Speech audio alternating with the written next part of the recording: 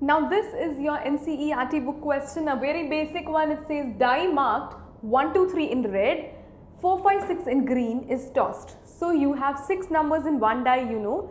So there is some classification that 3 numbers out of the 6 are in red and 4, 5, 6 numbers which are the other 3 are in green, and the die is tossed. Now there are 2 events. First is A be the even number is even and B be the even number is red. Now are A and B independent? You have to just find out that.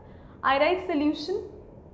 So for independent, you know that the condition has to be followed, that if P of A1 intersection A2 I take, then P of A1 multiplied by P of A2 should also give the same result.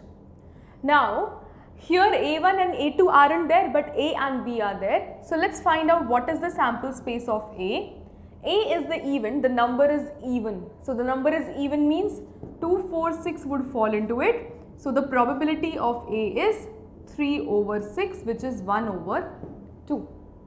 The next case is when B is there, B is the event in which the number is red. Now there are 3 numbers which are in red. Again 1, 2, 3 would fall into this. So P of B is equal to again 1 by 2, which is 3 by 6. Now what is P of A intersection B? So under A intersection B sample space, we will have the number which is both even and in red. So both even and in red is 2. So probability of A intersection B is 1 over 6 because only one number is present. Now you have to check whether the individual probabilities when multiplied give me the same result as the simultaneous occurrence of events. So what is P of A multiplied by P of B in this case? It is 1 by 2 multiply 1 by 2, which is 1 by 4. Now is 1 by 4 equal to 1 by 6?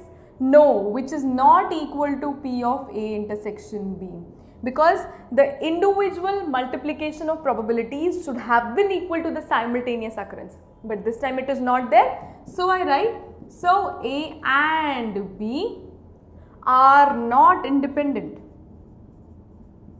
Are not independent. I am just writing in short. So the answer is that these events which were in this question are not independent.